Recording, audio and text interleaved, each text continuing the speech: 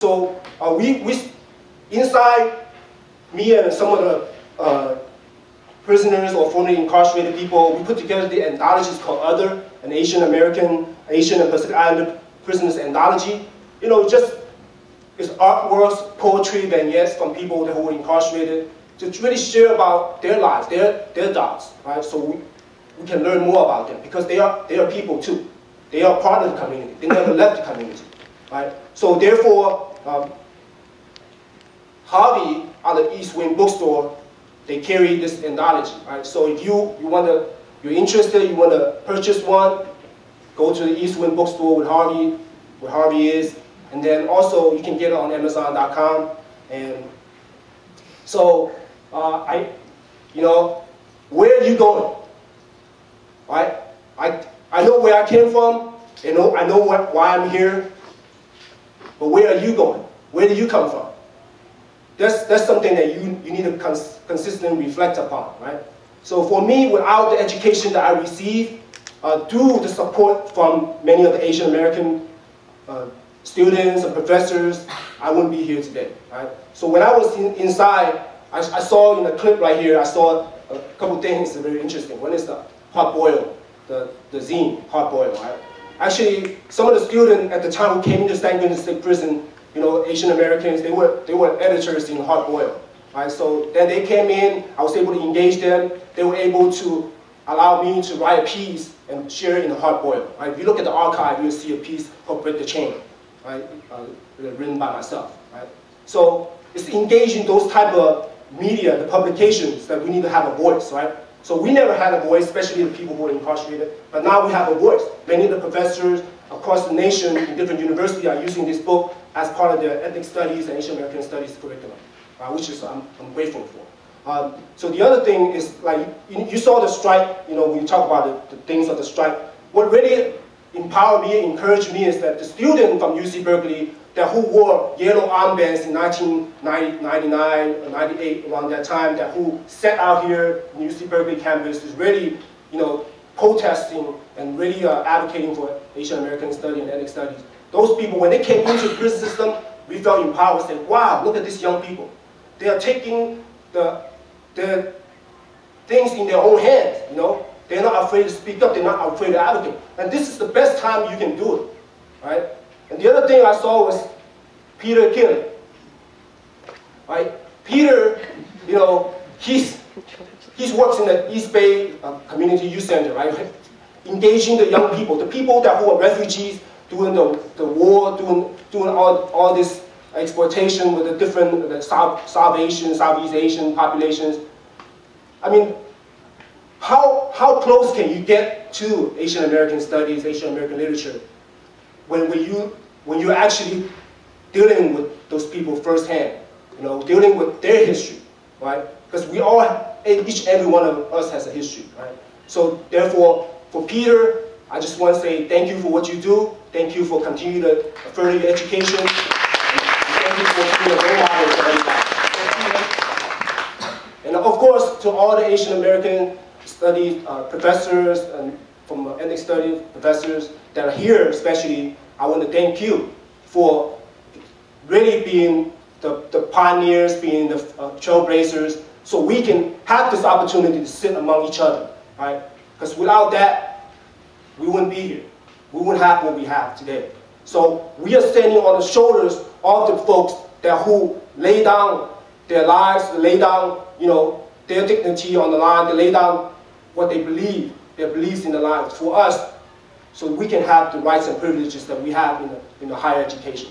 So we can never forget that, right? So the last thing I want to share with you is, I want to share a poem with you, right? So inside, out here, I don't know, a lot of people, do they take out their education for granted? You know, for the guys inside, especially when they were given an opportunity to get education, they just suck everything up like sponges, right? When they're given the proper resources and opportunities. But the prison system is very oppressive, right? Sometimes it's like the UC system too. It's very oppressive, right? But I want you to make that correlation between, you know, the UC system and the prison system in some way, right? So So education is very important for people to open up their mind. So I want your support in this poem, right? So it's kind of like a call and responding, just very quick. So when I say uno, dos, tres, I want you to say uno, right? And when I say uno, dos, tres, I want you to say dos, and uno, dos, tres, tres, right? So each time I say that, you just say 1, 2, 3, 1, 2, 1, 2, 3, 1, 1, 2, 3, 2, 1, 2, 3, 3. Right? Can we do that? Yeah. Okay. I want to do it loud, right? So when people say, man, what is this Asian American study group or the people that speaking Spanish, right? So I want the people to hear about it, right? So, uno, dos, tres. Uno, dos, tres. Uno, dos, tres. Cadence in unison, bouncing off walls and razor wires from the adjustment center, where murderers, fathers, sons, brothers, husbands, grandfathers, and human beings are isolated in single animal cages, exercising their body, spirit, solidarity, fighting against authority, fighting for life. I sit in the library surrounded by thousands of books on general works, philosophy, religion, social works, language, science, useful arts, the arts, literature, history, by people who are dead, alive, black, white, brown, yellow, red, orange, tall, short, fat, skinny, young, old, gay, straight, women, men, reformer, revolutionaries, sharing and expressing their knowledge, experience, thoughts, theories, praxis, creativity, artistry, humanity. As my eyes flew to Asha Bandele's poem for the students in the City University of New York, who questioned why we need to struggle. Instinctively, my thoughts led me to slaves/prisoners who are enrolled in college programs in prison industrial complex of San Quentin University, the one and only in the state of California. Volunteer professors, scholars, students from university near or far flock to the plantation to educate and cultivate the minds of society's outcasts. Slaves/prisoners, young and old, embrace the opportunity to learn, to read, write, pursue a social arts degree, an education often not afforded to us in society. Uno, dos, tres. Uno, dos, tres. Uno, dos, tres. Yet I wonder how many slaves/prisoners have asked, what kind of education are we getting? Will the education we are receiving enable us to overcome ethnic, religious backgrounds and color lines? Will the education enable us to counter classism, racism, sexism, hatred, prejudice, and institutional violence that have been indoctrinated in us? Will the education enable us to pull ourselves out of this environment of oppression and dehumanization? Is it enough that we can read and write but can't think critically about our lives? Is it enough for us to get an education, get out of this physical enslavement, go get a job, cower in gated communities, drive fancy cars, wear designer clothes, rear children, reduce recidivism, become poster boys, puppets, statistics for the prison industrial complex? Uno, dos, tres. Uno, dos, tres. Uno, dos, tres. Still, I wonder how many slaves/prisoners are asking, why do we need to struggle? Maybe it's because we refuse to hear the invisible chains that are rattling around our necks, refuse to feel the shackles that are weighing us down, refuse to realize the apathy that's sucking our lives away. Maybe it's because we have conformed, accepted, and allowed the authorities to dehumanize us by trashing our property, doing self-searches, making hundreds of men shower in a segregated stall, confining us in cages smaller than a regular-sized bathroom, forcing us to work for pennies, less than $1 or no pay in exchange for privileges, so they can profit in millions, ordering us to strip naked, open our mouths, stick in our tongues, lift our testicles, bend over, spread our cheeks, cough, and lift up our feet each time we finish visiting with our loved ones. And so I wonder, if we don't think critically about conditions, who will? If we don't raise awareness about our lives, who will? If we don't fight for our lives, then who will? If we don't do it now, then when? If we don't use what we have learned to liberate ourselves and others from this physical and mental enslavement, then why do we need education? So think, be critical, take action together. Uno, dos, tres. Uno, dos, tres. Uno, dos, tres. Thank you very much.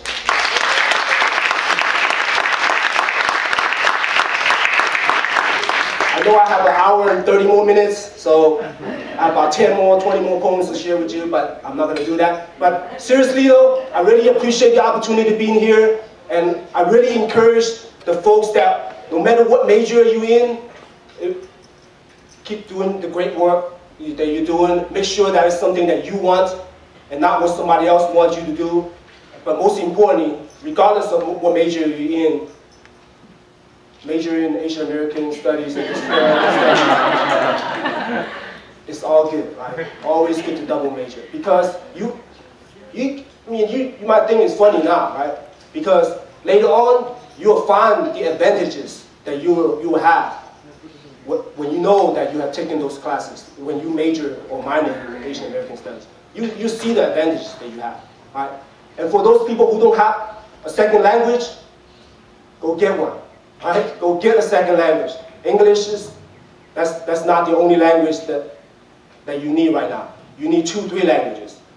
And whoever you identify with, please get a second language. So with that, I would say, happy new breath. Appreciate what you have. And start signing up for your majors with all these professors. Thank you, Eddy Zheng. Thank you for doing what you do. And he actually is the subject of a soon-to-be-released documentary, he didn't speak about this, called Breathing the Eddy Zheng Story, so be sure to look out for that.